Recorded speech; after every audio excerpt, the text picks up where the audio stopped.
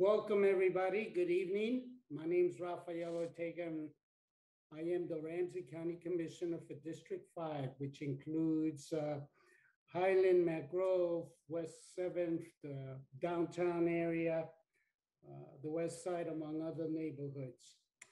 I'd like to welcome you today to the first virtual open house for the Riverview corridor.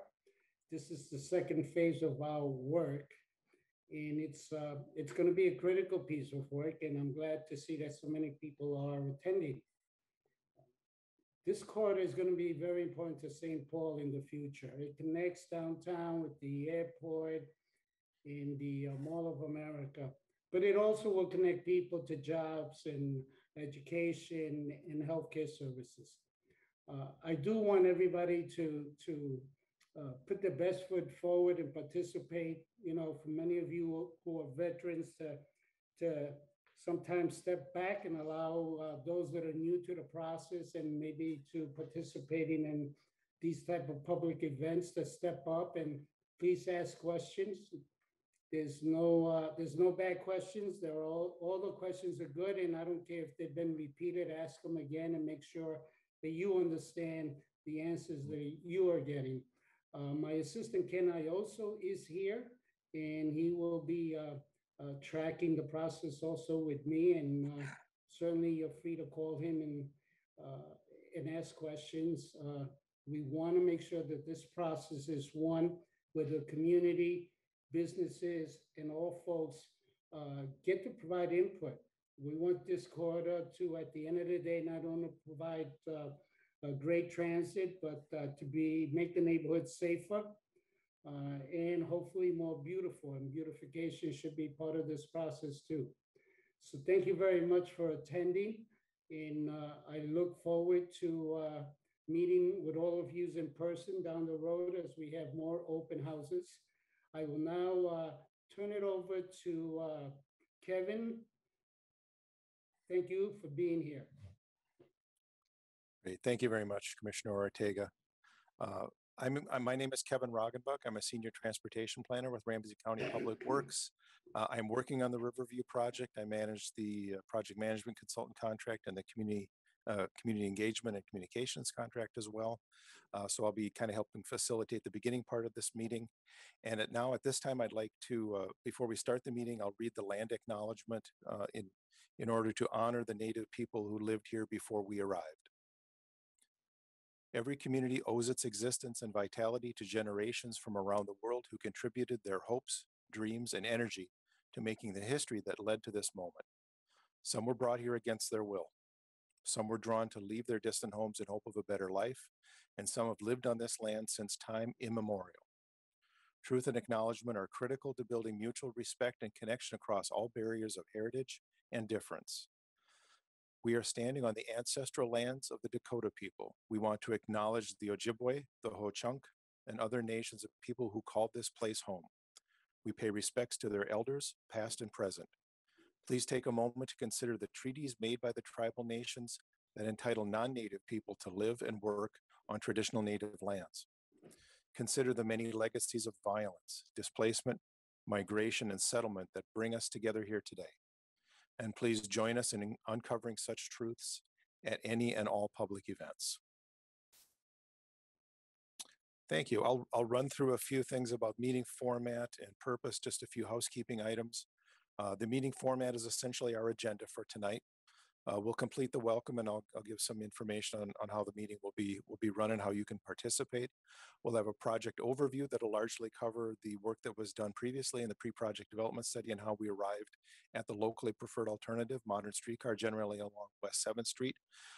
We'll have some information about where are we now. As you know, we've been working on the next phase of work, refining and defining the locally preferred alternative and resolving a lot of issues associated with making that project work and fit in our area, in our project area. We'll speak to you about planning for station areas, essentially stationary planning and the number of new stations that would be built as part of this project along West 7th Street in St. Paul. And understanding history and culture. We'll have information about that as well, knowing that the river corridor is rich in Native American history and a lot of other history along the corridor from our European settlers who settled St. Paul. Finally, we'll have information about engaging the public in the project and ask for your input on how we're doing, how we're engaging you, and what best ways that we can engage you in this process. And then finally, we'll answer your questions at the end of the meeting. As we go through the presentation, I invite you to put questions. Oh, I'm sorry, I'll cover that a little bit later, but on the meeting, here. Sorry, my fault. On the next slide there. Yeah, our meeting purpose, we'll share information about the Riverview Corridor Modern Streetcar Project with you. We'll also share information about the draft purpose and need. This is an item that's out for public review right now through the end of the week. It's specific to the Riverview project, so we'll share information about that with you. We want to answer your questions about the project, and we want to get your feedback on the draft purpose and need as well. Public comments and questions, as I mentioned, will be taken at the end of the presentation. We will ask you poll questions during at the end of each section. We'll stop and pause. We'll ask you a quick poll question. A box will pop up, and you can answer that poll question for us quickly, just to kind of engage you, and so you're not just listening to us speak for so long. Then at the end of the presentation, we'll take your questions. And as you listen to us present information to you, please insert your questions into the question and answer box. That's that little highlighted yellow Q&A portion down there at the bottom. So please insert your questions there, and we'll get to them at the end of the meeting. And we'll read it. Okay, here's some group agreements. This applies probably more to in-person meetings, but it also applies here to this virtual meeting as well.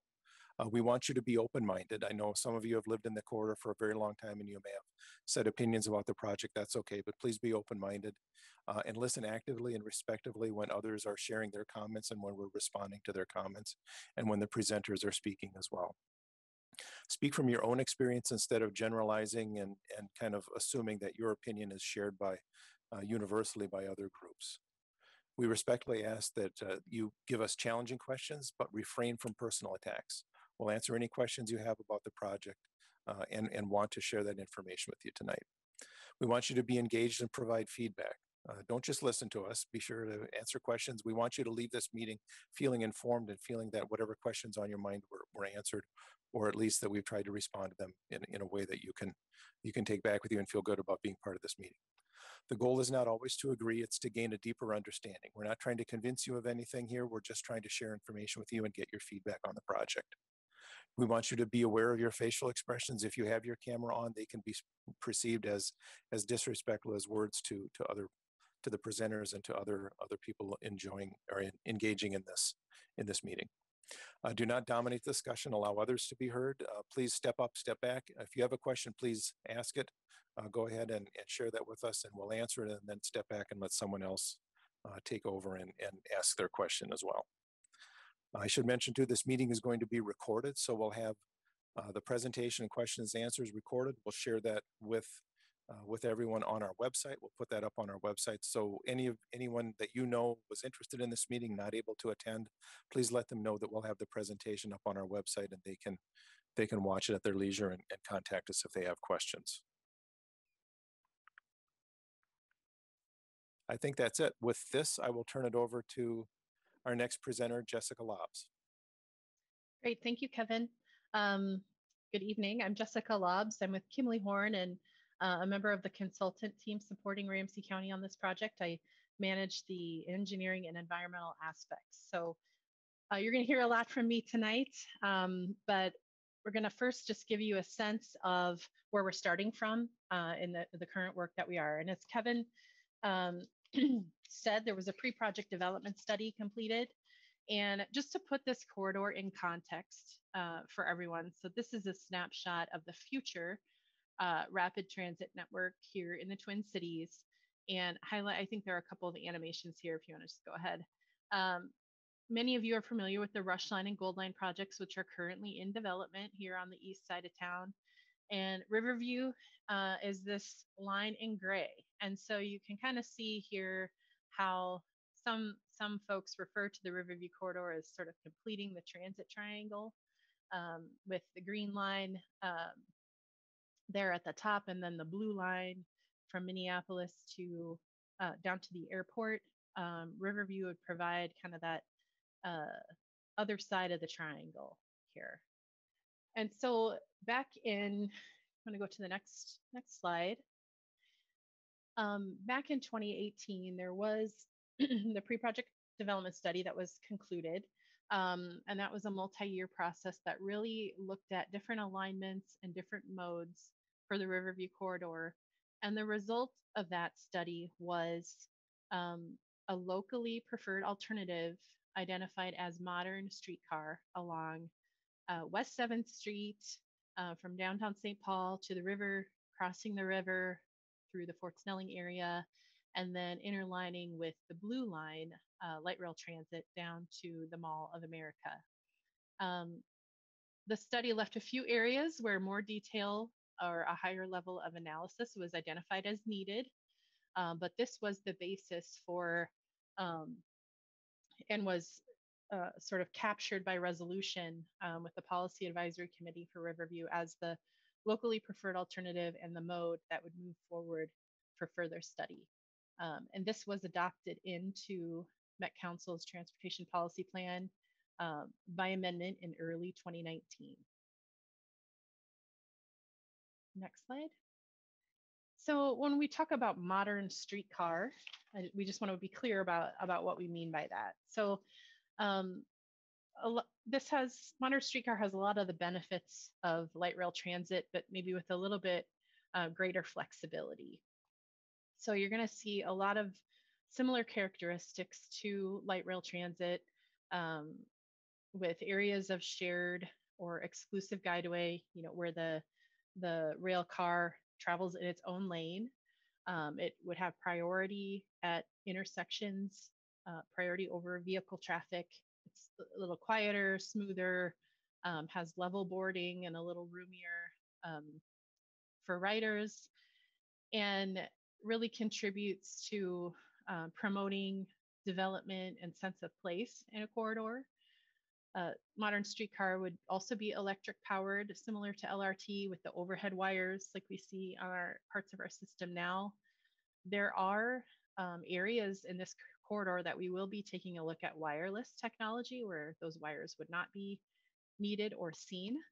And this can be a benefit, again, with that flexibility of maybe getting through some more constrained areas or areas where more of a visual intrusion is not desired. And streetcar also gives us the ability to customize the vehicle size for the context of the corridor and for the needs of the project. So similar to LRT, but with a little bit more flexibility. Next slide. So that's a really brief synopsis of many years of work done before, but right now we are in the beginning parts of what we call the engineering and pre-environmental phase. So our goal here and our purpose is to refine that locally preferred alternative, to apply a little more technical analysis to those alignments and those areas that need a little bit more evaluation, to really show that modern streetcar is viable and can also be competitive. And that's an important part of our work here, is that we want to make sure that we have a transit project in the Riverview corridor that can compete against other projects in the country and receive federal funding. Next slide. So from all the work that was done before, here we are at sort of the beginning of the next phase of getting this project implemented. So we are just in the first year of a 3-year engineering and pre-environmental phase. Again, with the idea that we really want to refine the locally preferred alternative and get down to really a maximum of 2 solid, what we call build alternatives, or alternatives that we think could move forward and be competitive. And we will be advancing those in some areas up to about 25% engineering, and then also starting to look at some of the environmental and social and cultural impacts of those alternatives.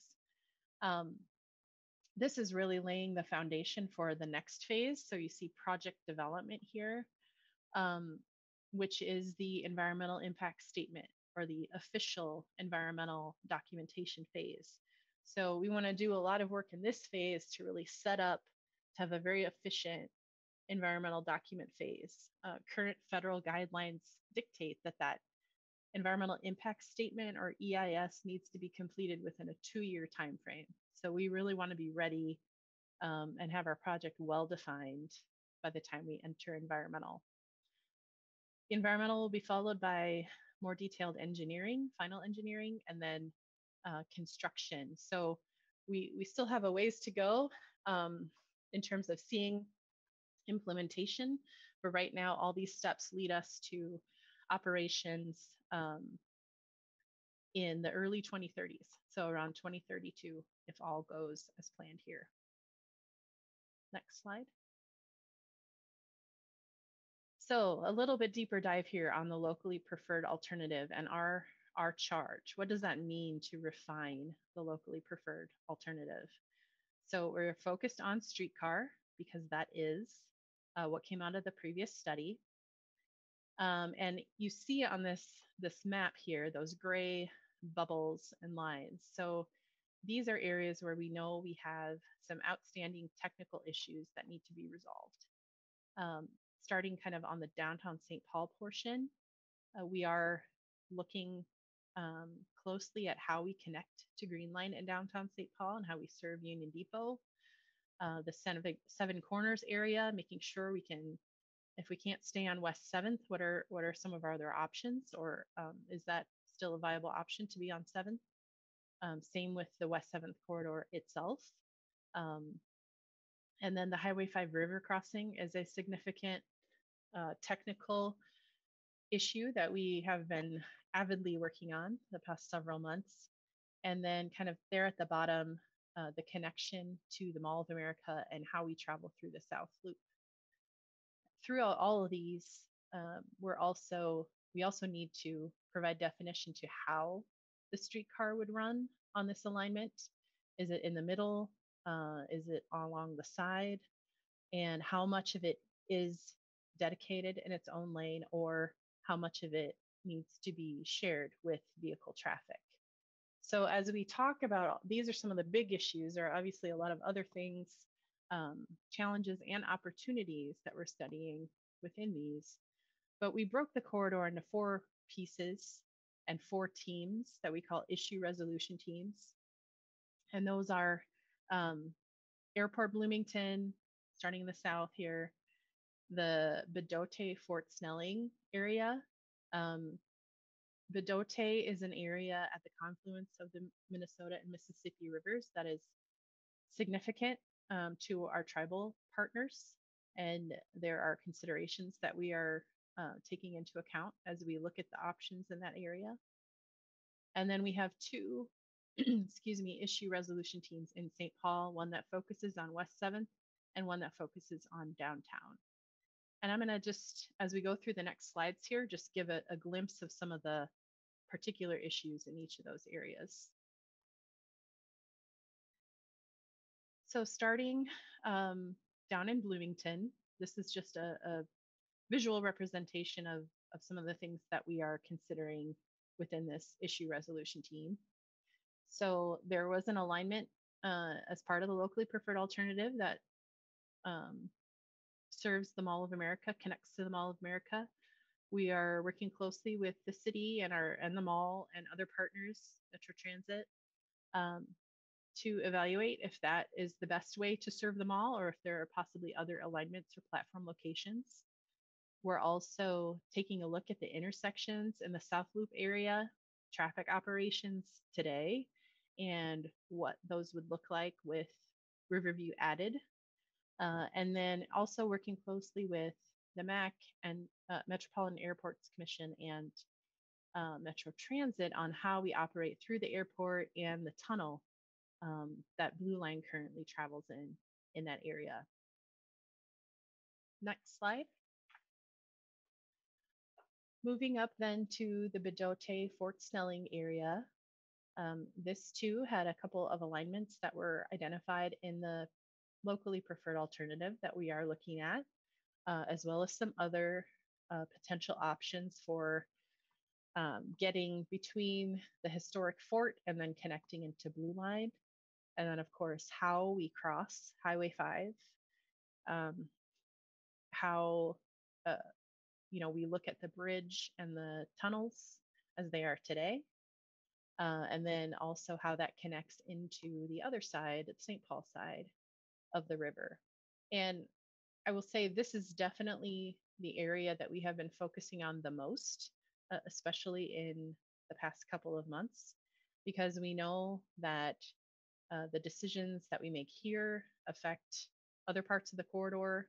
There are also some pretty high dollar solutions potentially, and we know that we need to watch our costs again to make sure this project is competitive. And so we really feel like we need to have a good understanding of our approach to this area before we spend a lot of other time in the corridor. So there's a very active issue resolution team around this area, and we've been making some great headway over the past couple of months with those stakeholders.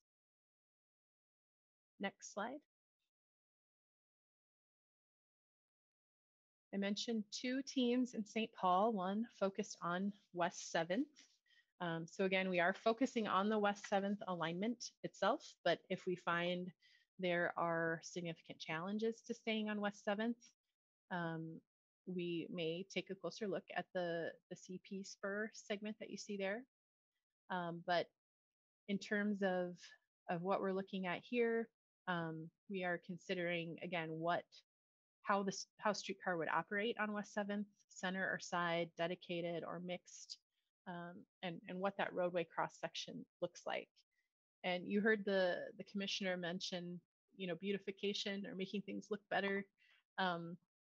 As part of the resolution in the previous phase, the city of St. Paul and the Policy Advisory Committee were clear that they also wanted us to take a close look at how we can improve the streetscape along West 7th.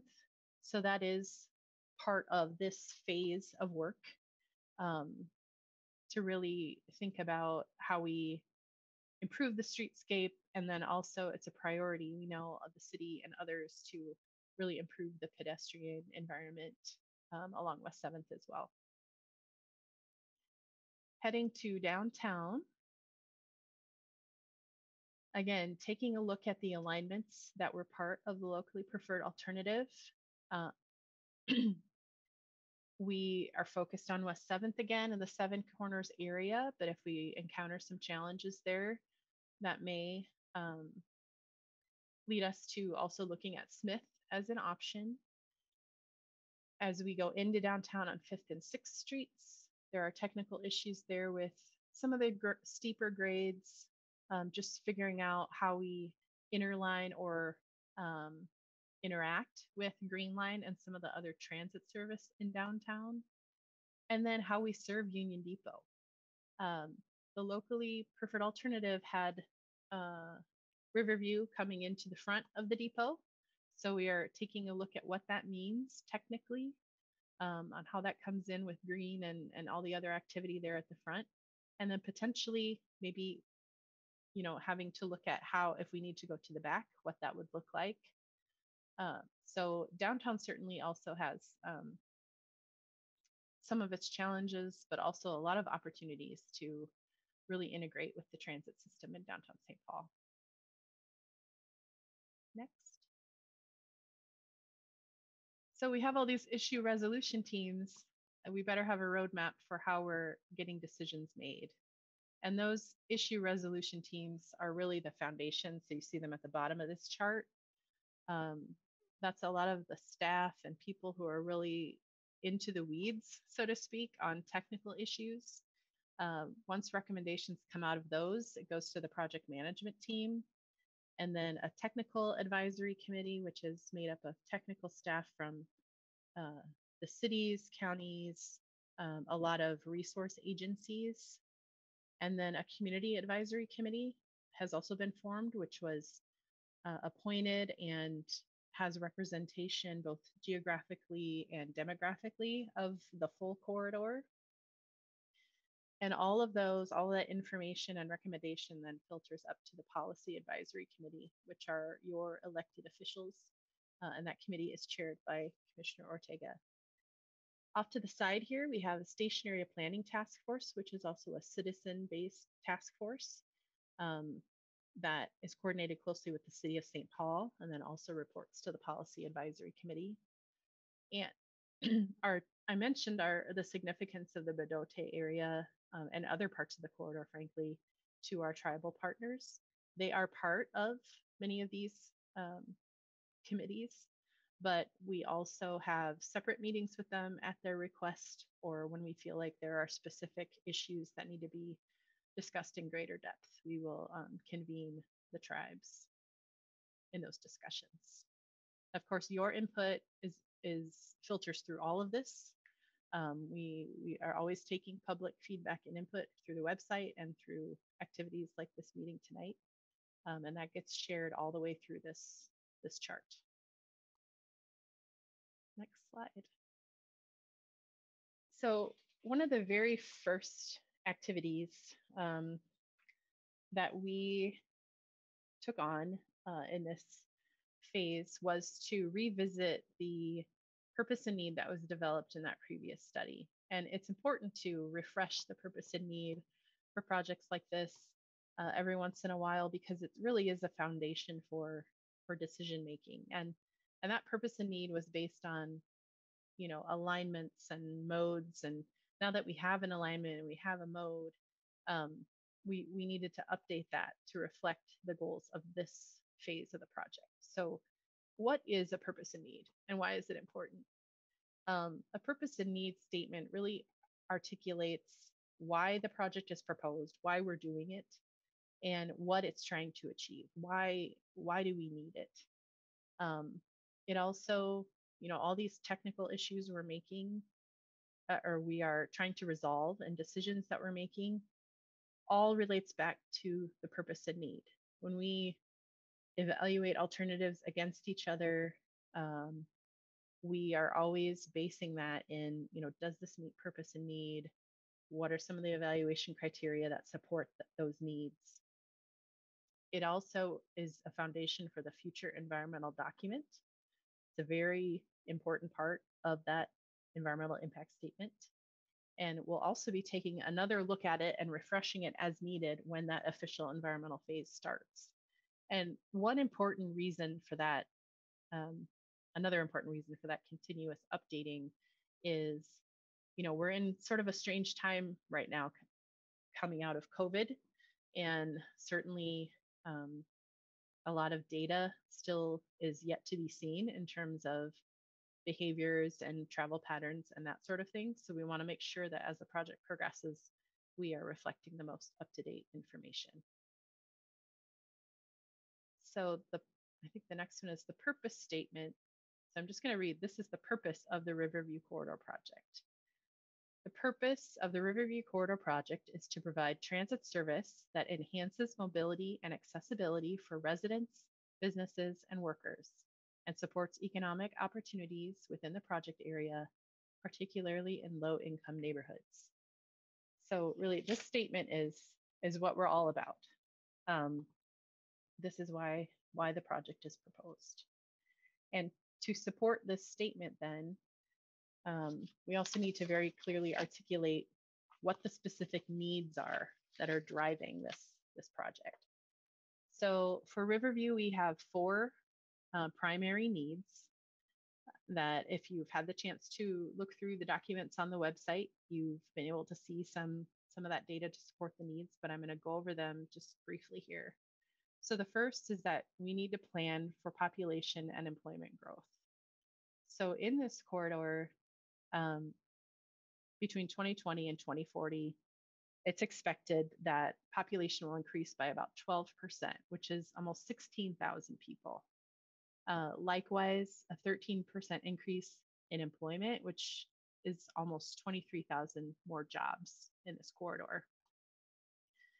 And then just the demand, the trip demand, it's projected that by 2040, there will be over 50,000 additional person trips made in this corridor. So there's a lot going on here.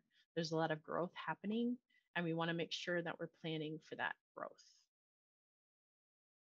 For need statement 2, this relates to meeting the needs of people who rely on transit. So this is really thinking about who needs transit to just live their daily lives, who relies on it to get to where they need to be.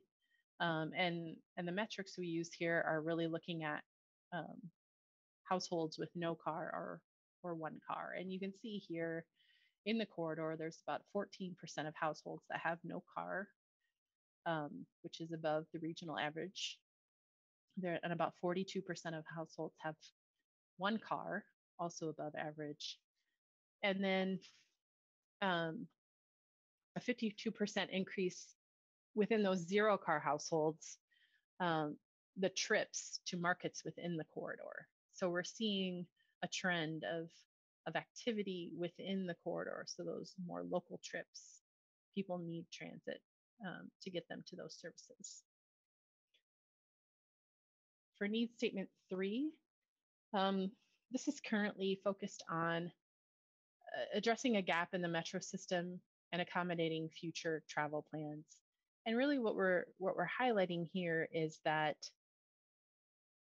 even as ridership on other routes across the transit system have maybe dropped a bit, the ridership on the metro system, so the LRT and BRT lines, has been very consistent and has increased. And particular to this corridor, that's important because not just because of the connections that this corridor provides to regional destinations like Xcel Energy Center, the airport, the Mall of America, but because of all those local trips and the need for local trips. So you can see here too that the Route 54, which is the current bus service along the corridor, 72% of people use that for school, shopping, errands, entertainment, and less than 30% are using it as a commute. And across the metro system, that's a little more evenly split at 50-50. So there's definitely that we have those destinations both at a regional and local level here. For the final need, we just want to make sure that our project is supporting the goals and policies of our local and regional partners. And here we did focus on the Metropolitan Council's 2040 Transportation Policy Plan and the comprehensive plans for the cities of St. Paul and Bloomington, and also reference some county plans. So you see some metrics for equity here, but in this need, we investigated goals and policies around transit investments, growth and redevelopment. There are a lot of areas of just hot redevelopment and growth in that sense in the corridor. And then certainly equity. Communities of color are projected to increase over time in this corridor. We have 38% people of color, which is a higher percent than the region. And then 50% of this corridor is identified as area of concentrated poverty. So again, wanting to support the goals and policies of our partners in those areas as we think about implementing this project. So with that, Kevin mentioned that the purpose and need, both a summary and then the full document, is available on the website until this Friday, June 25th. And we would love to hear your comments on that document. Those comments will be summarized and provided to various committees, including the next Policy Advisory Committee meeting on July 15th. And I think we have a little poll to close out this section before I turn it over to Jay to talk about station area planning. So just based on this presentation, if you haven't had a chance to look at it, the full document, do the purpose and need statements seem to be a good foundation for how decisions should be made as part of this project? You could say yes, maybe somewhat, or no. And I think Hyla, a box will pop up and you can make your vote. There you go. Just want to kind of get a general sense of where people are at. But again, also welcome your more specific comments on the statement.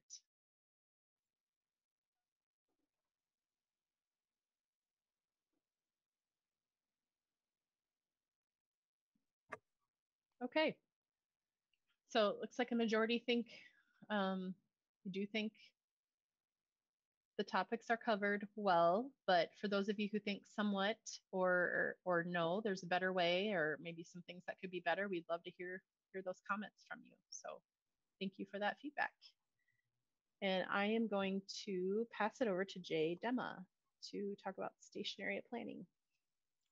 Before Jay starts, just as a reminder, the Q&A function is open at any time. So if you have any comments or questions, please feel free to log it in there at the Q&A at the bottom of your screen. Great. Thank you, Alyssa, with that reminder. And Jessica, thank you very much for introducing everyone tonight to sort of the basics behind the streetcar project. My name is Jay Dema, and I'm an urban planner. I'm part of the consultant team who is managing this part of the project that refers to station area planning. And I'm going to provide a brief overview of that process here tonight. So first of all, just to answer the question, what is station area planning? Jessica just got done talking about how investments like streetcars often catalyze development in and around the neighborhoods close to the station stops. And so as Jessica and her team is looking at a lot of the engineering issues, it's also important to be looking at the neighborhoods around each of the station stops to see how they might evolve and change. And so to just sort of summarize in a brief statement, what it might be is that stationary planning is a collaborative process that identifies ways to promote safe and direct station access and transit-supported development near transit stations. So, and when we talk about near transit stations, we think about, again, sort of that neighborhood level scale of our communities. And many times, because we're thinking about accessing the stations, we're thinking about folks who are walking to be able to access the transit.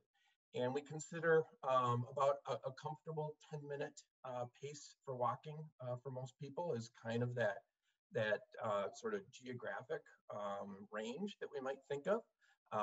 And 10 minutes at a comfortable walking pace is roughly around half a mile. So we tend to look at, not exactly, it's not a real particular science, but we tend to look at an area then that's around a half a mile around each of the station areas.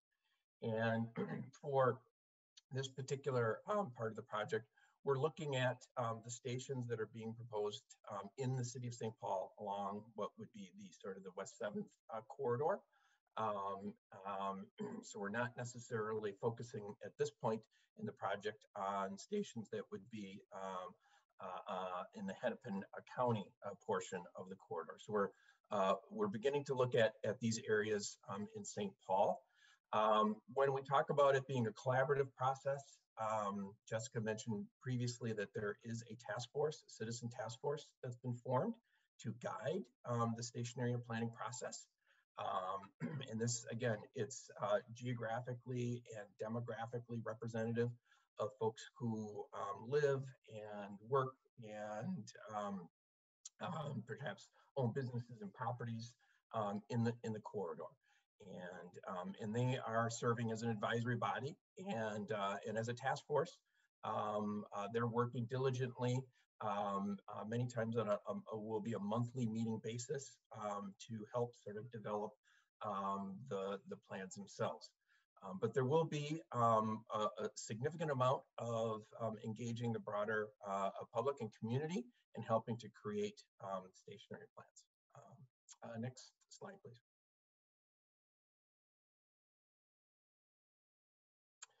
So the goals of the station area plans are really ultimately to provide a vision for each station area that, as Jessica mentioned previously, economic development and economic opportunities is an important need for the project. So we want a vision for each station area that really tries to achieve and result in an ability for those neighborhoods and communities to thrive as a result of the transit investment, so that there's really this net positive benefit and equity for all people in each station area.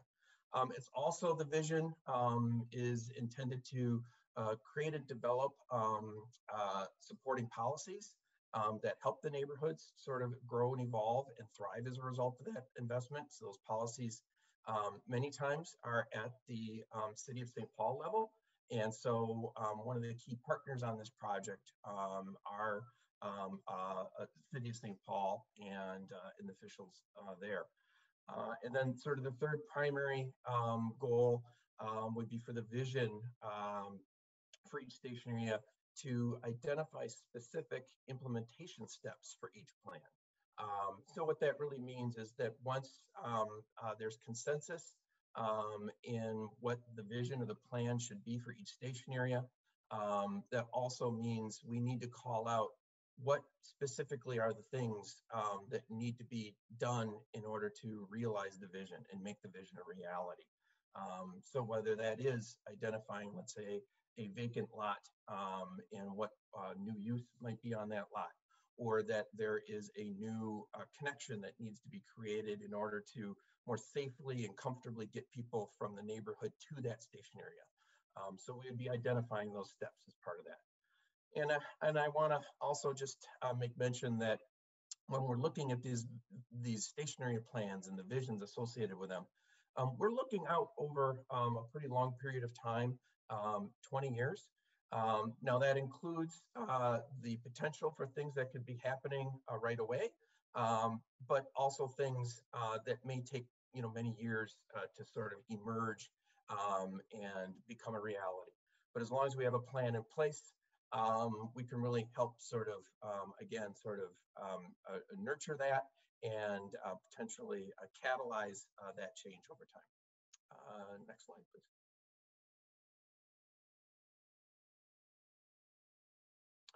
So what is the process that's involved with station area planning? As you can see with this graph, we've tried to distill it down into a series of steps. It's somewhat follows steps, but it's many times iterative. But we really do want to start at a basis where we look at recent planning and studying that's occurred along the corridor and in the station area plannings. As many of you who have been longtime residents in the West 7th Corridor, you know that there's been a lot of previous work, and we want to build upon that, and we want to be able to recognize that work that's been done and carry forward that work that's still relevant today, and make sure it gets recognized and incorporated into the station area plans. We also want to analyze the conditions as they are today, so that we have a really good foundation and solid ground upon which we know where we are today, and that we know what those conditions are, and so that we can identify opportunities for change. And knowing where we are today, then we really want to go out and work with our task force and the broader public to create a vision for each station area. And that's going to require quite a bit of just direct involvement with engaging the public through a variety of different means. And then once we have that vision in place, we actually start to develop concepts within each station area that looks at different elements, such as the public realm. How should the streets be? Should there be new sidewalks? Should there be new bike facilities? Are there new parks or open spaces that could be considered? We look at the land use. Should that change? Should that stay the same? We look at movement and circulation, again, thinking about how the connections are to bus transit at each of the streetcar stations, the safety and security around, bicycling to and from, walking to and from, and so forth.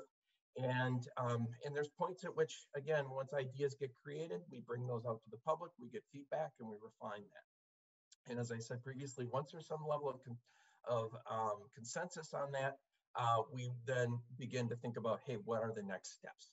So there's sort of the general process. It's also important to mention that we're right now in the very early stages of working with the task force. We've had 2 meetings so far. We've been working with the task force to kind of understand these conditions in the corridor. But there's currently, based on the locally preferred alternative, there's identified 10 stations. There may be potentially an 11th station, depending on how this process goes.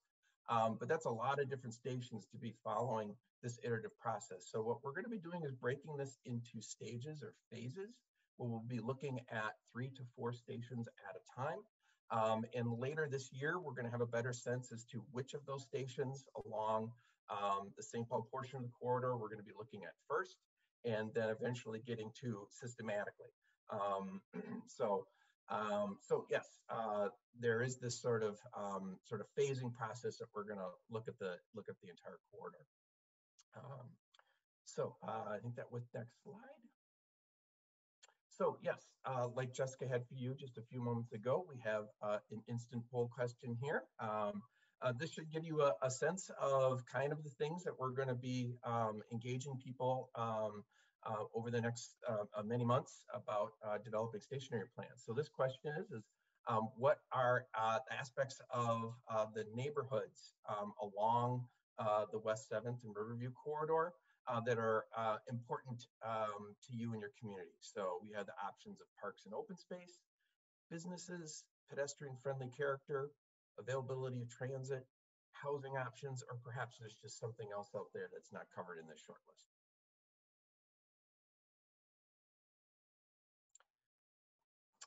Great, on to you, Christina. Okay. Thank you. As Jay mentioned, next we're going to talk about the consideration of history and culture related to the Riverview streetcar project. My name is Christina Slattery, and I'm an architectural historian with Mead & Hunt. Mead & Hunt, along with our archaeological partner, Two Pines, is on the project team to aid in project activities related to the identification and consideration of historic properties. Next slide, please. So let's talk a little bit about why we consider historic properties and what historic properties are. Can we get the next slide, please? Thank you. Federal and state laws require consideration of a project's effects on historic properties. Under the law, a historic property is defined as a building, structure, object, site, or district that is eligible for or listed in the National Register of Historic Places. We could go back one slide, please.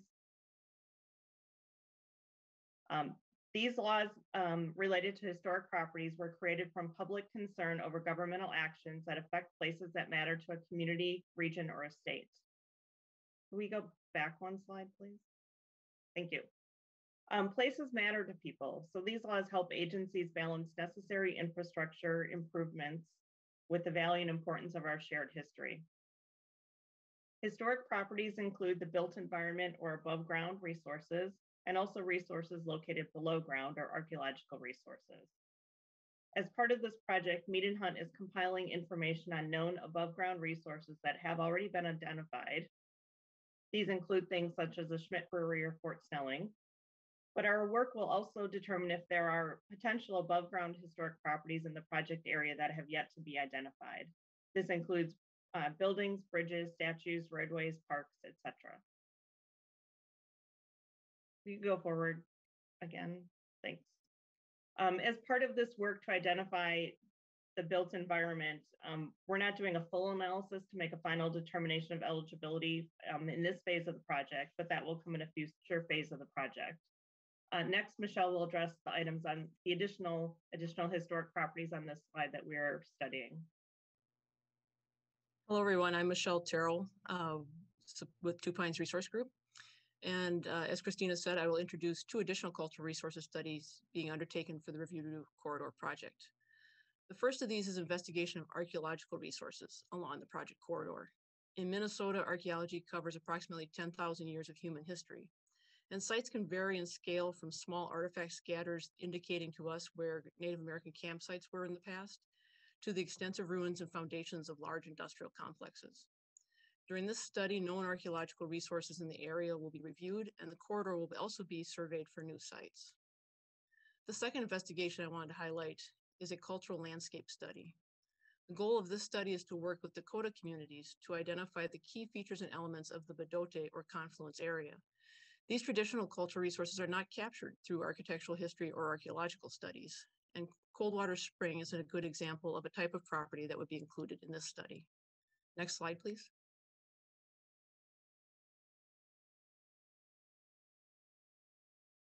In recognition of the importance of the area to tribal communities, Ramsey County has also been working with tribal partners to gather feedback on the project as a whole.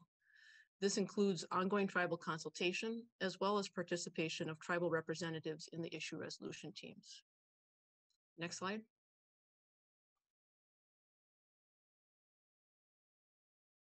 So public input is a key component in identifying historic properties. So we have a poll question to get started on that topic.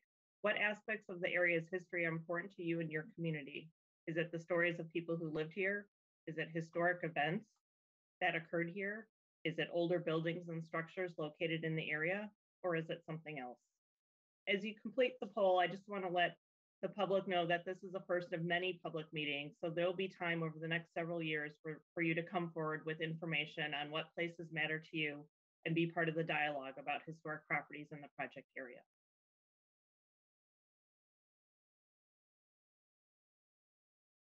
Okay, looks like almost 50% said the stories of people who lived here with historic events and other buildings in the area as additional items. So great, thank you. If you have additional comments or questions about historic properties, please add them into the Q&A. And next we'll go to Lissa. Thanks, Christina. Hi, I'm Lissa Washington. I am managing the communications and community engagement portion. Along with my team, happy to have all of you here. I just want to run over a few things that we're trying to do over the course of this entire project, the 3 years that we're all here. First I would say that we are looking to, we have 3 goals, and we're looking to have an informed and engaged public that reflects the diversity of the corridor. So we want to make sure that we are capturing voices throughout and across the community. Goal 2, meaningful input to guide the project. Again, we are happy to take any and all input that you have, and we are excited to continue the conversation, the dialogue, and also public accountability and transparency. So having meetings like this, and hopefully when we're all ready to, we can meet in public and meet out in person and have presentations face to face and have different pop-ups and different things like that. So those are our 3 goals. We want to make sure that we are bringing everyone along, as many people as we can, bring along the whole process, much to what my other colleagues have mentioned about station area, cultural resources, and of course the engineering portion of this project. So in the way in which we plan on doing that is we have a commitment to our engagement approach, and that is to reach the underrepresented. And so we are trying to reach as much of the Riverview corridor community as possible. So we seek to engage those who are underrepresented at larger stakeholder meetings, sometimes maybe not quite on this platform, or have the opportunity to go to open house meetings such as this. So our goal is to do this by going where people are. So we want to join events, we want to go to other kinds of meetings, but we also want to create opportunities. So you might find us in front of a grocery store or a library or a school or some other event, creating some kind of small event or a shopping center. So we also want to support the impacted. So we want to listen to the residential, the tribal, and business community, along with the broader community, as this project is going on, because it has an impact on the entire community and corridor.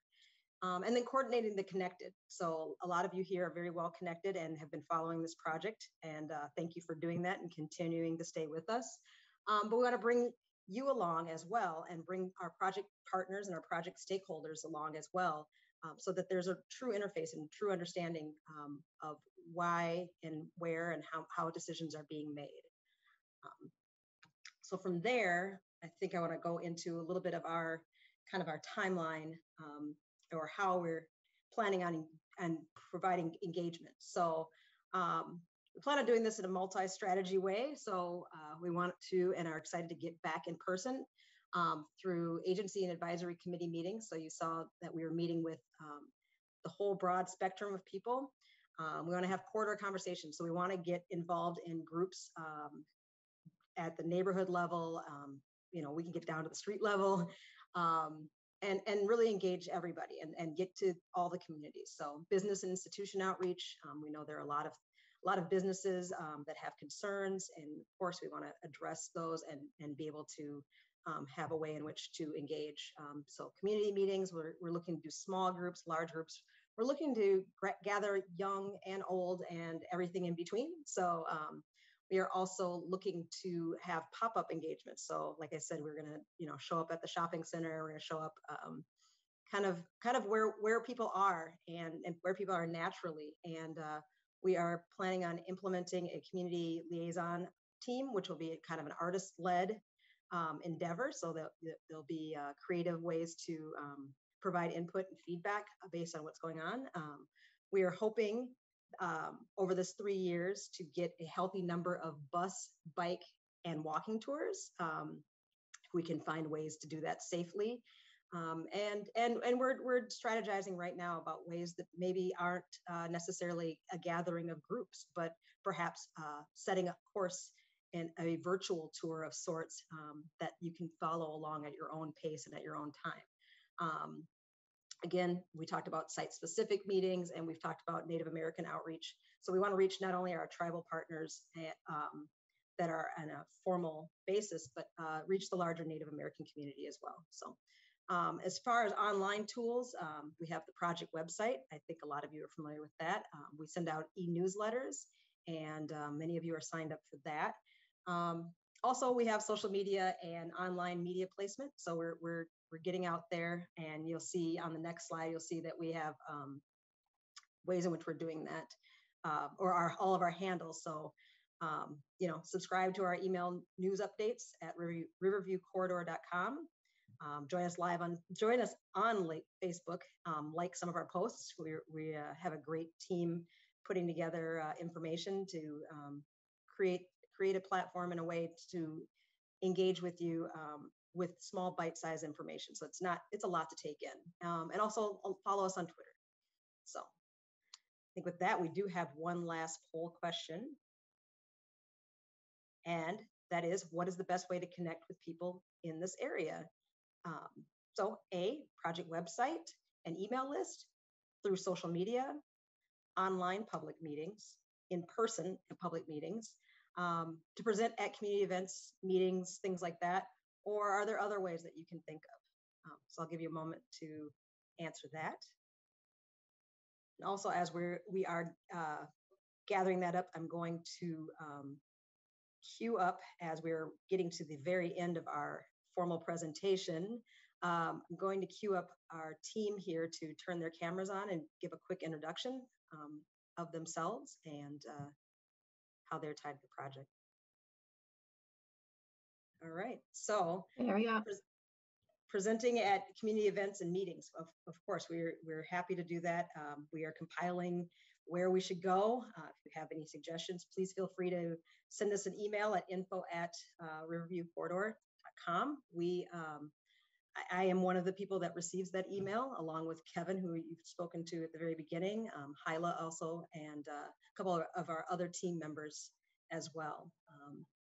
So with that, I have introduced myself. I think you've spoken to Jay, and you've heard from Christina and Michelle. So my next person that I see is Hyla. So if Hyla would like to unmute and turn her camera on and introduce herself. I'm Hyla Nays. I'm working with Lissa on the engagement team.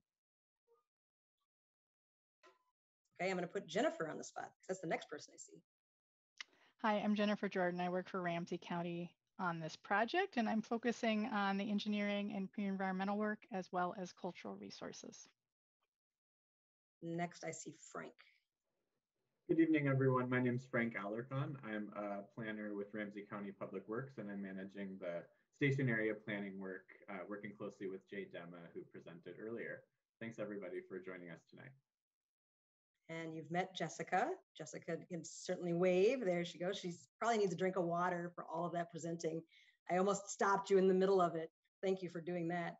At Kevin, you saw him at the very beginning, so I'll let him reintroduce himself. All right, thank you. Yes, I'm Kevin Roggenbuck with Ramsey County Public Works, and I'm working a lot with Lissa and Hyla on public engagement. I'm involved in other aspects of the project as well. All right, Laura, you're on. My name is Laura Micklig, and I'm with Bolton & Mank, and I work with Hyla as a project communication specialist. Okay, and I guess I see Mike Rogers available up there, and I see Ken Ioso, and I think they were both introduced at the very beginning. So I will let everyone turn their cameras back off. It sounds like we are at questions, and Hyla and Laura have really been doing a good job putting that, tracking and monitoring that. So I will let them take over as far as reading questions aloud, and then from there, the team will answer. Certainly, thanks. I'll be reading the questions from the Q&A, and as I'm reading the questions, please feel free to go ahead and add more. We have a good list here, but I think we have allocated quite a lot of time today. We want to make sure it's very useful to you. So if you don't hear your question answered, please add it yourself. My first question on here was just asking, saying whether to be notified if there's no comment or vote. I'm assuming that means with regards to the polling or the voting within this. In this context, I would say that the tracking, for those of you who voted, or polled early, we really didn't mention that. Of course, it was an optional thing. We have total tallies, so we know that not everyone voted, which is perfectly fine. It was a voluntary piece, but that is part of this. We're not tying that to any individual person. It's just a collection, sort of a feeling, the sense of the room, especially since we can't see all your faces. Was there any other follow-up on that question? Great. Next question, Joe Scala says, I hope the rest of the team will introduce themselves tonight during the open house. I think the audience would like to see the other folks who have helped make this meeting possible. And it sounds like we just had everyone introduced themselves at this point, right? We're good. Great.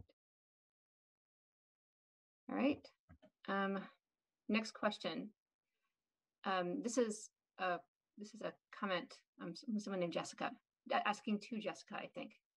Jessica, I voted no for planning, primarily due to the lack of consideration given the historic properties at the river and through the Highway 5 extension. Fort Snelling is vital, and although there has been extensive work in the area of transportation, the original structure from the early times are still intact. Last month, the 1853 barns were uncovered during construction east of Building 17 and along the DOT right-of-way to the west. The current project does not collaborate with Ramsey County or Met Council. How has the state been involved in consultation in the area of the state-owned historical society? Has no ownership of the area. This has been a difficult situation as Mortensen Construction was led to believe the owner of the property and construction site is part of the Minnesota Historical Society. There's a state official being contacted and involved in the process.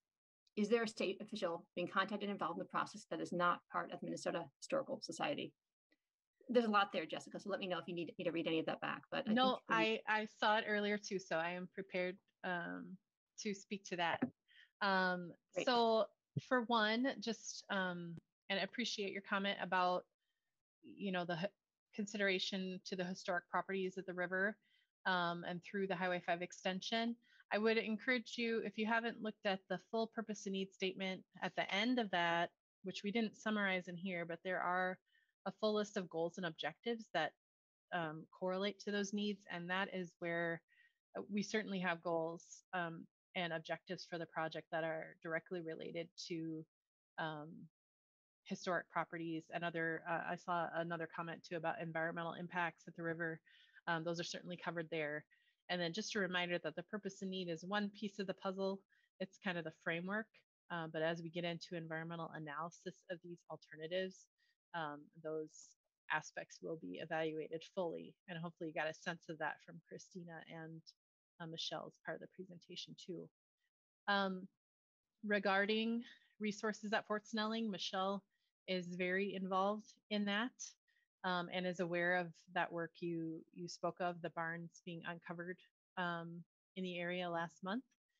As far as state agencies, so I can tell you that on our Bidote Fort Snelling issue resolution team, we have a number of agencies represented there, including a number of state agencies. So in addition to the Minnesota Historical Society, we have the DOT, the Department of Transportation, the State Historic Preservation Office, the Department of Natural Resources, as well as the 4 recognized Dakota tribes, the National Park Service, which also has jurisdiction there, as well as the Minneapolis Parks, St. Paul counties. So if there's a state agency that you think is not represented there that we should be talking to, please let me know. I know Kevin and Jennifer have also spoken with the Fort Snelling Area Joint Powers group, which represents a lot of different property owners there, and we are continuing to engage with them at their request. So we're very aware of the complexity of the property ownership in that area, and certainly are keeping tabs on the historic and archaeology piece there. Great, thanks. All right, next question. I think this also is probably for you, Jessica. And he noted that this was submitted earlier via email. So for those of you who, I think we mentioned earlier, info@riverviewcorridor.com. Certainly you can submit any questions through that as well. Why isn't an alternative to West 7th Street being evaluated with a modern streetcar when so many along West 7th prefer other options than the locally preferred option? For example, there are so many benefits to an alignment that enhances the natural wonders of the river and St. Paul's Park system, such as a pedestrian crossing to Harriet Island, Irvine Park, North High Bridge Park Elevator, Victoria Park, Crosby Lake, Highland Park, Hidden Falls, Gateway Park, even to Minnehaha Park. This route harkens back to the 19th century blacktop concept of the Grand Round along the river corridor, the loop envisioned by Horace Cleveland, who designed Como Park. A river route historically also references St. Paul's early adoption of the rail system. Yeah, and I actually, I would maybe tee up Mike Rogers on this too for the previous study to kind of talk about that process of how we arrived at the LPA. Is Mike? Yeah, I'm here. I had a epic fail with my wife and did not coordinate schedules well enough. So I had to do a quick shut everything down, run to get the kid from his appointment, and now I'm back. So can you go through the question one more time? I got some of it, but not all of it. I can just certainly I can repeat it. You want to just kind of summarize it, Hyla? Sure. It was asking why an alternative to West 7th Street being evaluated with a modern streetcar, noting that many on West 7th Street prefer other options, and they're talking about the advantages of being along the river for its scenic beauty and connections to history and to parks and so forth. All right, here we go. How does that work? See if my video. Oh, this is weird. All right.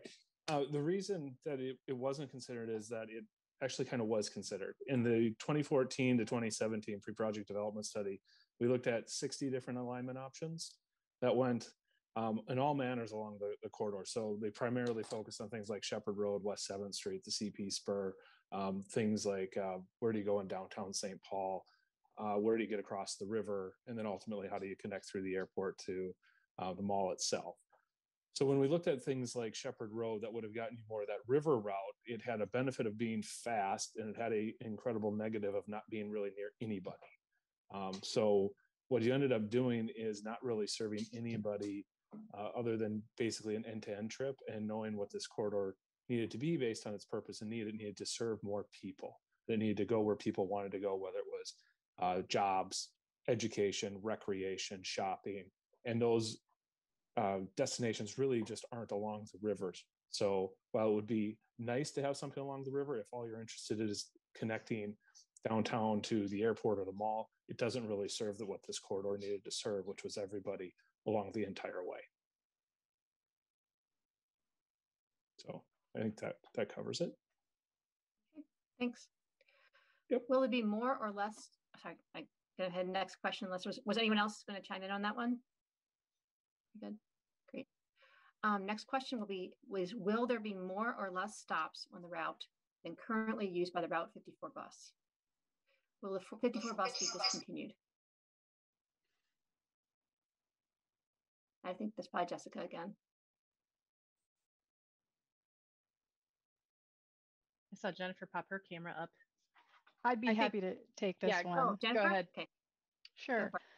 So the 54 bus does run along this corridor currently, and it's too soon in the process to be able to figure out what Metro Transit will do with the 54 bus as we develop this project. But what typically happens with transit projects is we work very closely with Metro Transit to make sure that the bus system feeds into any new investments that we might have. And so, looking at the current ridership of the 54 and how that plays into those riders who might shift to a streetcar, is something that we're undertaking as part of this phase. So that decision hasn't been made. It's too soon, but when the time is right, we'll be figuring out how to best feed this particular transportation investment. Okay, thanks. Anyone else? Okay. Let's see, I think the next question is probably more on Christina's team. What about the history of the European immigrant communities, specifically German, Czech, Slovak, Italian, as cultural resources for West 7th? So what about the history of the European immigrants as history? Yeah. So we certainly understand that there's a rich history of immigrant communities in this corridor. And I know some buildings and properties that are associated with them have already been identified. And we'll certainly consider those, but as part of our survey and study, we'll be looking for additional properties that have those associations. So any input that the public has would be very welcome about buildings and structures related to those communities and their history. Great. Thanks. The next comment was just that the poll question should have an all of the above options, as it seems too early to force a single answer. I can respond to say, I think we were trying to get people to have to choose, but we can certainly take that under advisement for future polls to make sure that people have an option to pick all the ones that they think apply. Unless there's other comments on that. Right. And the next comment, next question was again from Michelle. Michelle, your previous Dakota dedicated work gives you access to recent materials and reports dating back to Two Rivers CDC and other nonprofits, including the Minnesota Historical Society's attempt to document Dakota importance. As you stated, Dakota is your focus. What is being done to represent the Indigenous and European cultures who were violently displaced by the Dakota tribes? As you're aware, the Dakota did not occupy this area called the Contemporary Dakota Society as Medote until after their triumph of the Loway tribe at Pilot Knob in the 1760s, and additional attacks against the Ojibwe reaching to the 1830s as documented by Lawrence Taliaferro and several missionaries in place during the 1820s and forward. Thank you for addressing how Indigenous and European tribes people are being represented in your research obligations and under cultural landscape reports. Yeah, I appreciate the comment, and I noted the commenter's later correction. Certainly those communities and that history will be captured and included in the project's larger cultural context. Also, I would like to note Ramsey County has expanded the tribal consultation to include the displaced and exiled communities, which include the Iowa. And of course, the Ojibwe are also being consulted. But I'll certainly keep this comment in mind as we move forward with our work. Thank you. And to your point, the typo, it says later on, it says the Pilot Knob date should read 1670s, not 1760s. Okay. Next comment, maybe this is for Lissa. Would really like a virtual tour during construction, having virtual tour updates. Or maybe someone else in the project, because I don't think we're talking about construction phase right now. Yeah, I can jump in and respond to that. During the pre-project development phase we did a few years ago, we had walking tours of several parts of the project when we wanted to show people how the route might fit within the Canadian Pacific Rail Spur, or how it might work on West 7th Street in different locations. During construction, having a virtual tour updates, that's something that's many years in the future, and we can consider that when we get to that phase. But at least in this phase of work, we do plan on having more walking tours of the area to get people's feedback on the location of the potential location of the project near culturally significant areas, near residential areas, and bridge structures and other things like that. Great, thanks. All right, next comment, next question. What is the schedule for completing the issue resolution phase? Someone want to take that? I can take that. So I mentioned we're in sort of a 3-year engineering and pre-environmental phase. We have one wave of issue resolution teams here where we're really focused on by the beginning of next year, trying to narrow down to those 2 build alternatives that I talked about. But then the issue resolution will continue as we refine some of those technical issues. So, I mean, we're partway through year 1 of a 3-year process. I don't know, Jennifer, if you have anything else to add to that. Yeah, I mean, just as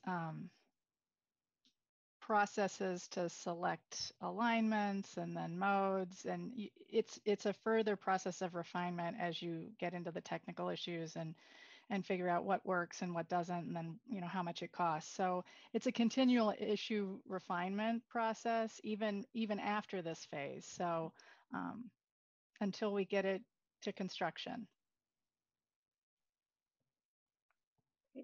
Thanks. All right, next questions. Have there been any significant decisions yet as to vehicle or alignment?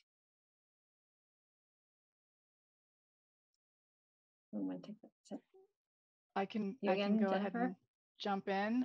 So in terms of alignment, we have a general alignment that connects downtown St. Paul at the existing central station, running along 5th and 6th, and then running on West 7th to the river, across the river, through Fort Snelling, to the Mall of America, and the airport. So we have a general alignment that we're working on to figure out if it works. In terms of a vehicle, the vehicle type is a modern streetcar, which, as Jessica said in her presentation, has a lot of flexibility because it runs on rails in the street like an LRT car, but it can run in mixed traffic. So right now, during this phase, this is what the rough alignment is and what the vehicle type is. Great. All right. Next one seems to relate to stations, stationary planning, I think. Worried about upkeep of trash collection and cleaning. I ride both the blue and green for shopping and take the 54 to work. Many of the stations are well kept, others not so well. Would like to make sure any added landscaping is kept up and the stations are well maintained. No broken glass, roofs with sun protection, winter heaters, and finally open enough that one feels safe. No chance of being pressed into a corner when traveling late at night. Just want to make sure there is proper budget to keep stations as a positive addition to any neighborhood. I can take that one, Hyla. Okay, great. Yeah, I think that point in the question is very well taken. As far as making sure there's enough budget, as we go through this process and scope out the project and make decisions, we pay very close attention to the project's budget, not just the project's capital budget or the budget needed to construct the project, but also the project's operating budget, which is the ongoing yearly budget needed to operate and maintain the line. And so part of that operations and maintenance budget is exactly what the question refers to. It's things like trash collection, cleaning stations, making sure they're comfortable places to wait to catch the streetcar. Also things like, replacing anything that gets damaged, the question references broken glass, responding to those types of situations if they arise. So we definitely work very closely with Metro Transit to make sure that there is adequate budget, so that the project looks is well maintained over the long term. It doesn't just look good, the first year or two it's operating, but rather, since it's going to be a long term resource for the community, that it looks and operates well over the long run. So good point in that question. Thank you. Great, thanks. Okay, next question. This is about the nature of streetcar. Considering that this streetcar, in quotes, has to be able to use light rail track and stations, and considering it could run entirely on its own right of way, what aspects of the streetcar are still a streetcar? Hyla, I can go ahead and did you want to take that one? Yep. So, okay. It is a streetcar in the sense that it can operate in mixed traffic, whereas a light rail vehicle is typically just in its own right-of-way. A streetcar can operate in dedicated right-of-way, or it can operate in mixed traffic. We are still in the phase right now where we're figuring out what segments where it might run on its own or where it might be running with traffic. So there's just still questions that we look to get answered as we delve into the technical details, but that is the chief distinction. It is a streetcar in that it can run with mixed traffic or it can run on its own. Great. All right. The next is more of a statement, but someone may want to respond to it. The purpose statement ignores any impact on the river and its environment. Yeah, and I referenced this one before too on the historic comment that I would encourage you to look at the goals and objectives as part of that full project purpose and need statement, that you'll see some of those river elements reflected there. Okay, great. All right, the next one's directed at Jessica. Jessica, thank you for the response. You'll be proactive to develop a state contact who's familiar with Fort Snelling and the area as a state property, with all resources, including buildings, being state assets. In the slides, it appears the proposed target station is in the area between Coldwater and the historic fort, in the site of the existing horse stable being used as storage by the management company, Minnesota Historical Society. You're all doing a great job tonight. I appreciate the transparency and dedication to collaborate with the public. Thank you. And as that was a follow-up to your comment, do you have more to add to that? Or? No, just thanks for the comments and the information, and we'll make sure that we're well covered in terms of those assets and resources in the area. Okay. All right. Next question. What phase does rider safety get analyzed?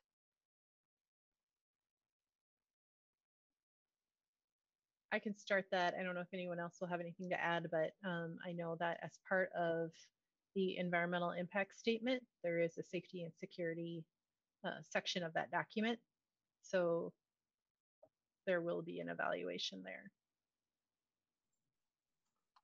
I'll add to Jessica's comment that when thinking about getting to and from the stations themselves, the station area planning process will be looking at, very, very closely, concerns around, the physical safety and security on those access points.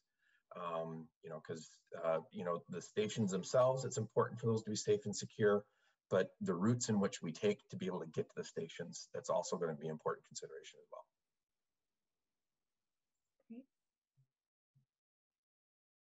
All right, next question. Why not implement a two-way connection Y where Riverview meets the Blue Line?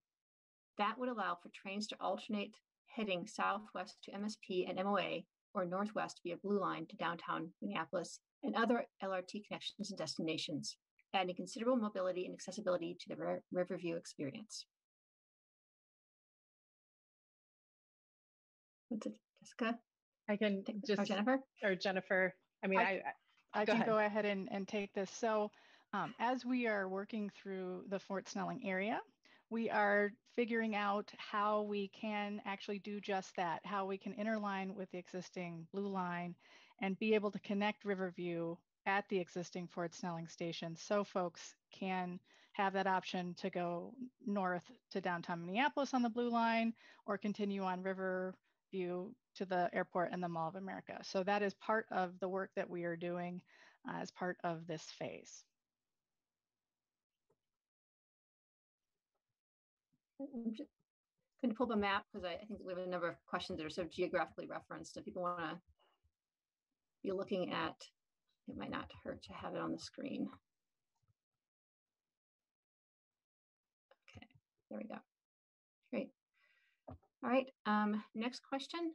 W7, which I think is West 7th, is still 80 feet wide. Significant concerns about allowing for right-of-way for emergency vehicles exist via state law. The current alignment proposal on W7, West 7th, with fixed rails either center running or side running has huge implications for the existing property owners on the street. What is the status of your information gathering process in this regard?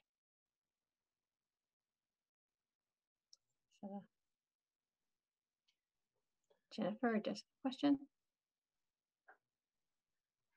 I guess Hyla's team or someone can speak to the communications aspect, or Kevin maybe, but we do have a group convened of stakeholders to speak about issues along West 7th.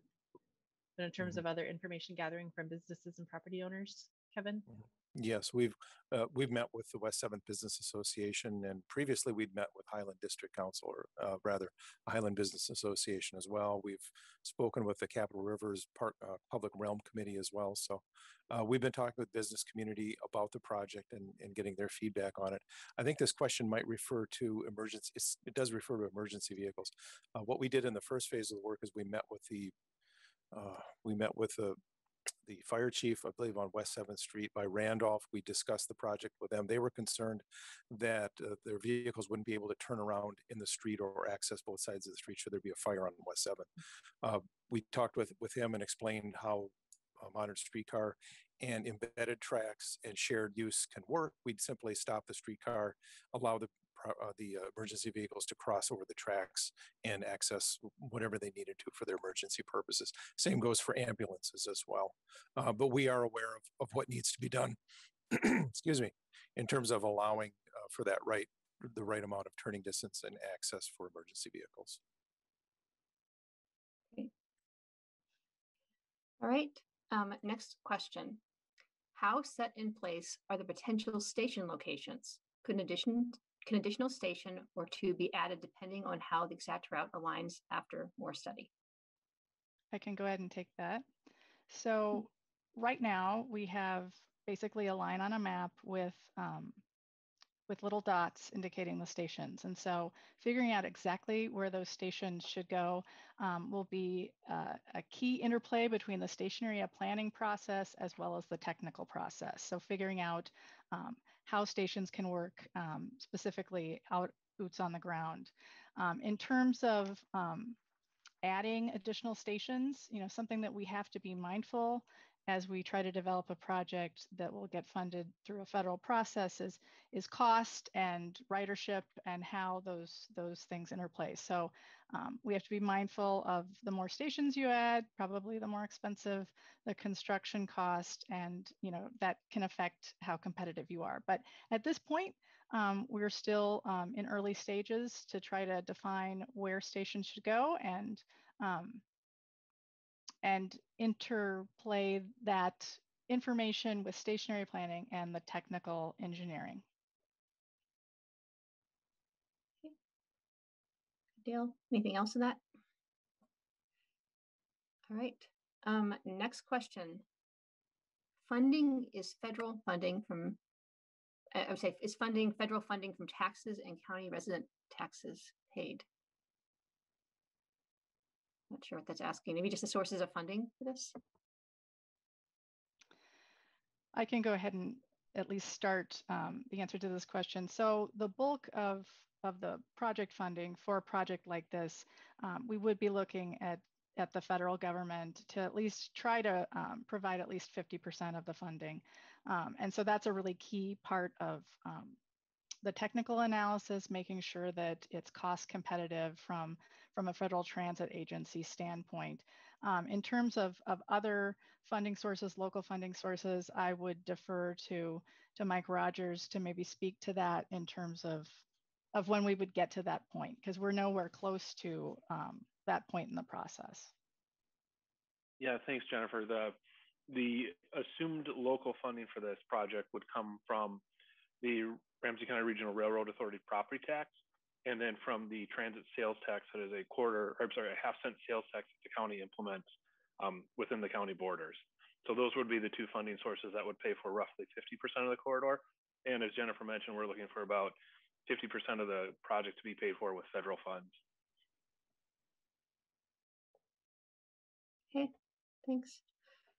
All right, next question. As a person without a car, the virtual tour would be really helpful. Could also use it to share with others that are bound to transit for shopping, work, and leisure. Kevin, did you want to respond to that one? Sure, I can respond to that. I remember when, I believe it was the Green Line extension or the Blue Line extension, I forget which one, when that was being developed, they created a kind of a virtual tour, almost like a drone flying overhead of where the route would go and where the stations would be. I think when we get farther down the line, when we finalize our locally preferred alternative, when we resolve a lot of these issue areas that we're working on now, and things are set, and when our station areas are fairly well set and established, we can look at doing something like that to share that information with the public, so they can sort of virtually ride the streetcar on its route all the way from downtown St. Paul to the airport and the mall. We'll look at doing that.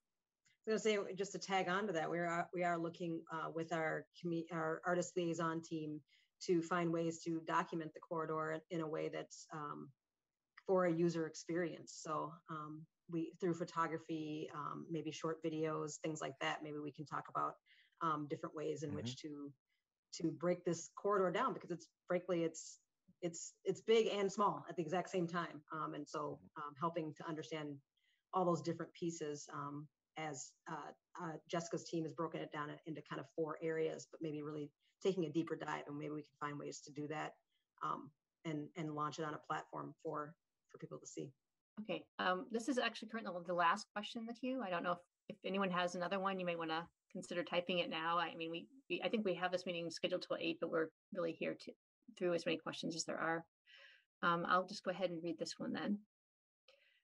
Given the relatively undeveloped corridor, mostly due to the freeway of Shepherd Road along the river, and given all the resources that do exist along Shepherd Road, doesn't this alignment beg for consideration from future residential development, as well as close proximity to businesses and residents along West 7th, given the 10-minute walk? I'll take this one, Hyla.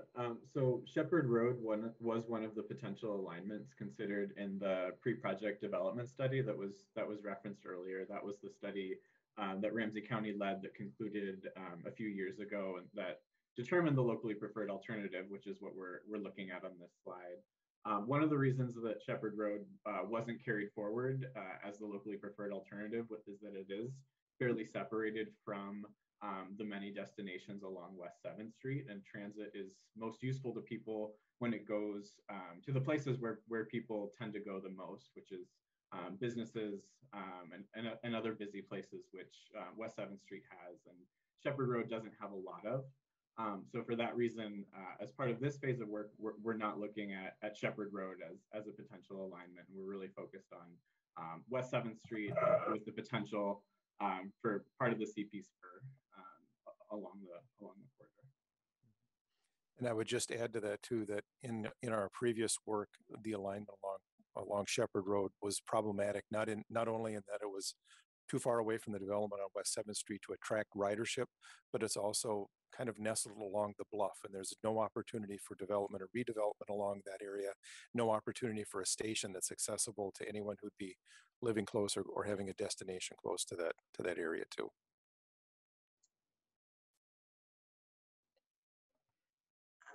Great. There's been 3 more questions that have appeared in the past couple minutes. So go ahead. Sorry. No, that's okay, Hyla. I just wanted to catch this one. And see that, yeah, I wanted to see, not to the question, but I do see that a couple of other questions are populating in the question and answer, but one did sneak into the chat. And I wanted to get that out there. It says, Jessica noted during her presentation that due to COVID, much of the data she presented may have to be revisited, i.e. potential ridership increasing by 51,000. How will this impact federal funding, and how will the data be validated? I can jump in just on one clarification. So that 51,000, I think that's in reference to the trip demand 2010 to 2040 number that was on the screen, which was 53,100 additional person trips. So there's a distinction there between ridership. I just don't want that to be the ridership number that's out there. But I don't know if either someone from the county, or I know Erin Mitchell from Metro Transit is on the line too. If Erin, you could just talk a little bit about how Metro Transit is handling data post-COVID. I think we need to make her a presenter, so we'll give her a second. Give Hyla. She is now a presenter. Okay. I don't know if she has access to it quite yet, but Erin has. Erin, you should be able to unmute and speak at will. All right, I am here now. Thank you. All right, could you repeat exactly what the question was? I heard it was about the 51,000 riders pre-COVID, and could you actually cite who it was that made that comment? Yeah, I don't know if you heard me, Erin. I think that was in reference to on one of the purpose and needs slides, there was a number of 53,100 additional person trips. So trip demand between 2010 and 2040 projected. So not ridership per se, but person trips. But I think just in terms of the question is how, if we have to update data, post COVID, how does that impact federal funding, or how do you validate the data? I wondered if you could just kind of talk about Metro Transit's approach to this post-COVID time. Absolutely. Right now, we are certainly using data that we have prior to COVID in a lot of our data analyses for projects across the metro area. But as we get into the next phases of an EIS and different phases, at that point, that's when we're going to have to start looking at what new data updates might be, adjusting the model, and being able to kind of adjust for those changes in ridership, whatever that they might be. I think Hyla's advancing to the slide in which that number was referenced. Yeah, I think that was the reference. Okay. Do we answer that then? Great. Let's see. Was there any other comments on that? And thanks again, Erin, for chiming in. If I can, there's a couple more questions here then in the chat. I mean, in the Q&A. Is that half cent by Ramsey County in existence now, or would that be a new amount levied? Someone on the county side? Yeah, I can jump in on that one. That half cent is currently levied. So it's been levied for a couple of years, and prior to that, it was a quarter cent that was levied since around 2008. Okay, great. All right, let's see, just one more question at this point, because there were, two more questions. Just one popped up. Some cities make this type of transit free to riders. Is that the intent for this project? And if riders will be charged a fee, will it be a more secure paid area for paid passengers than the current Green Line or Blue Line open designs? I can go ahead and take this. So this would be a transit experience, much like a bus or a train, in the sense that you would be paying a fare. So it would not be free. In terms of how people could pay for it, it would be similar to what the current metro system is right now, which is off bus or off train boarding. So you would, either tap your go-to card or buy a ticket. Okay. Let's see. Okay, last question for the moment, unless someone adds one. Can Erin expand the timeline for new ridership numbers post-COVID and how it might affect the study process? All right, thank you for that question. Well, right now, as you know, that we are in our early phases of this project. I know there was a slide used very early on in this presentation that talked about the overall project timeline. Is that possible that we could go back to that slide? And so as you can see from right here, we are in the engineering and pre-environmental phase. And so we are in the year 1 of this particular aspect of the project. And so as we move through this phase, I would imagine that as we be able to get to, before getting into that project development, that we will be needing to look at updated ridership information before we're able to advance into the next phase of the project. Yeah, so we talked a little bit earlier about, making sure the project is competitive and with other projects across the country to get funding. And I didn't point out before, but these sort of orange starbursts here are FTA or Federal Transit Administration points of approval. And as Erin said, as we transition between phases, and this has been similar to other projects that are further along here in the region, the ridership is always being updated just based on new data, and then changes to the modeling, that comes from the FTA. So it's a continuous effort. Do you have any other comments? Any my last call for questions at this point in the process?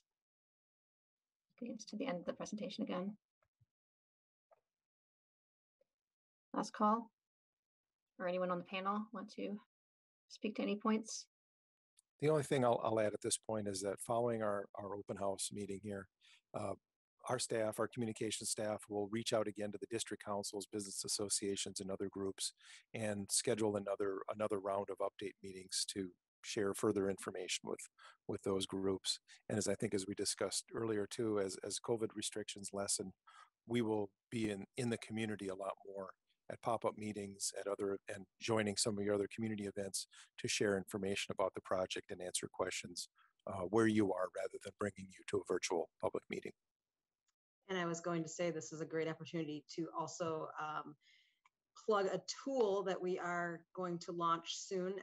It is an interactive comment mapping tool. And so we'll make that available, and you'll hear more about it through social media, through the website, etc. We are set to release the next e-newsletter, probably a little bit after the holiday, in a couple of weeks here. And so there'll be mention of this tool there, quite possibly. We're still testing a couple things on it. And then it will also talk about the upcoming PAC meeting and things about that. And I will say, my last plug for Purpose and Need, please review the document. It is available for review and comment. You comment at info@riverview.corridor.com, and it is available on the website for your perusal.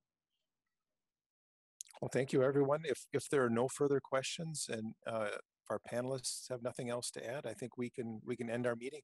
Thank you for joining us. Thank you for taking time out on a really nice evening to be in front of your computer, probably in your house, in your bedroom like I am, instead of being outside and enjoying the weather. We appreciate your input, your questions, and we hope we've answered your questions completely and as thoroughly as you wanted us to. If not, please follow up with us, info@riverviewcorridor.com. Send us an email if you have a follow-up question. If you think of something later on after the meeting that you wished you'd asked here, but didn't, go ahead and send it to us in an email. Our social media is up too. We have Facebook and Twitter, as was mentioned. You can ask us questions and comments in there. And we'd love to hear from you, hear from more comments and questions from you if you have any. All right, thank you. And Commissioner Ortega has left the meeting a while ago. I'm not going to usurp his control here or rule here, but I think we can adjourn our meeting. Thank you very much for joining us, and look forward to seeing you hopefully in person in the near future to talk about Riverview and the project. Thank you.